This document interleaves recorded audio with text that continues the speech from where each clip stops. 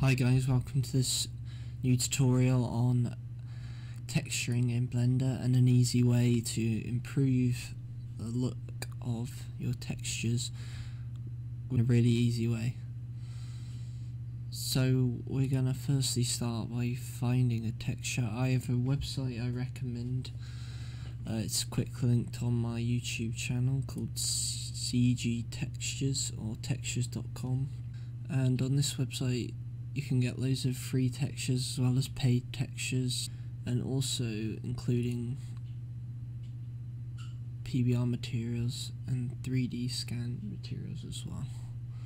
But for this demonstration I thought I'd pick some wood because this works quite well, some bark. I've chosen to download this one, as you can see. I'm going to start by changing our render engine over in the render properties tab from EV to cycles, which is a preferable engine as it gives you a lot more control. As you see that you can change the sampling rate, the device as well.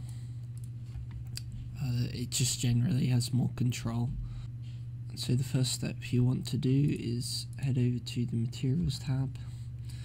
There should already be a material default, but you can add one here.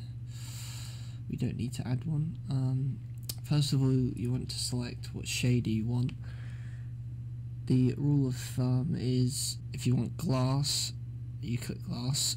If you want something that's metallic or shiny, you click glossy, and if you want something matte, you can click diffuse, which we want because wood is matte.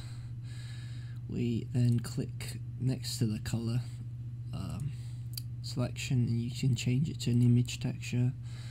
Open and navigate to where you saved your image. So I saved it in my downloads. Open it. You can also go over to the top right and click on viewport shading to see just the basic texture. It's not a rendered view, but just the textured view. We should head into UV editing and unwrap our shape. You can obviously go more advanced into unwrapping if you wish. There's many ways you can unwrap. You can just use the default unwrap, which automatically place the faces next to each other on your image. You can also, for example, if I select all these and scale them up a more high definition, for example, like here, but I'm just going to leave it default for now. You can also unwrap from views, I believe, as well. You can do smart or project from view. That would do it from whatever view. But we're just going to leave that because that looks fine at the minute. What we're going to need to do is head over to the shading panel, where you can edit the nodes for this texture. Here you can change what material you're looking at. We're just looking at our material here.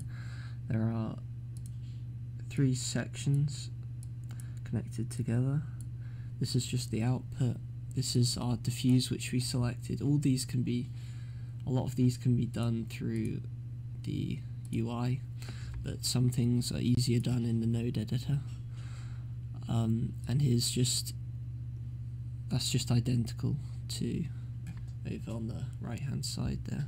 We're going to add a node called bump, but you can do Shift A or go over here and search for bump. This is our automatic bump map. Okay, what we want to do is connect the height to the color over here, the normal to the normal, and make sure that's connected.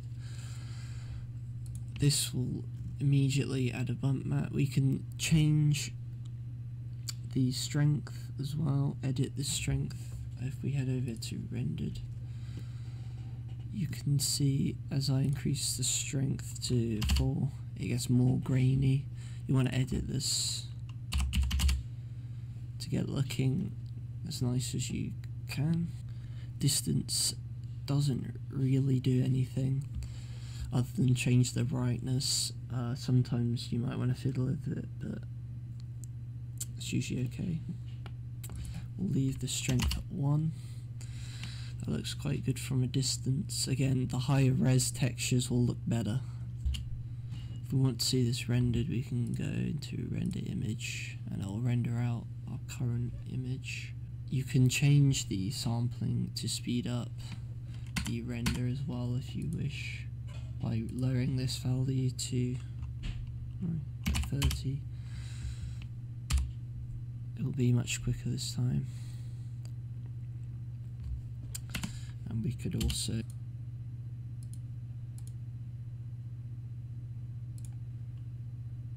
lock the camera to view, zoom out a bit. And as you can see, that looks quite good from a distance there. We'll be doing a tour on how to do a more advanced texturing method using PBR materials in the future, if you're interested. But this is just a quick way to improve your textures. Hope you enjoyed. Please leave a like and comment any suggestions or questions.